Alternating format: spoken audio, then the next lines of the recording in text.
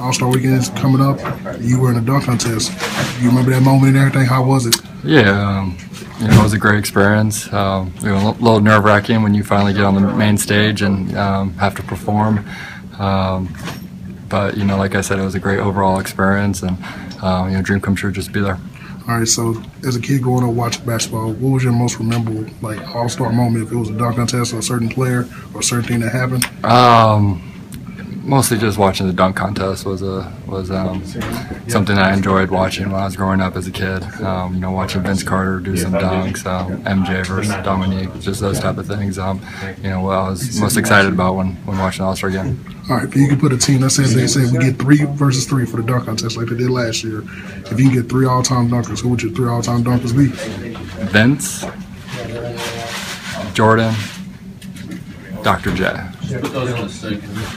All right, that's actually pretty good right there. I think you could pretty much lose with that one. All right, so Arizona. Obviously, there's a lot of bragging rights there throughout the years with Luke Olsen as well as you guys. Who's your all-time starting 5?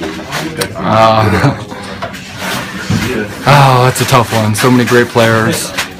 I think you have to go back in the past, and Sean Elliott, definitely. He was probably one of the best ever to play the game at the college level. Steve Kerr at the 1.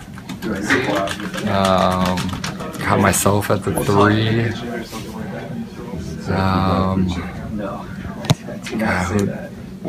So many options. You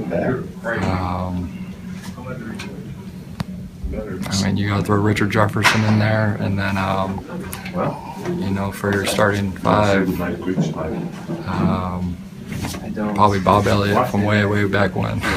Now, would you say the school is dominant for the wing position or the guards? Because there was obviously Jason Terry. Yeah, I would definitely say just the guards in general. Guards and wings. Just for some reason, Lute Olson always produced guards and wings, and those type of players always wanted to go to Arizona.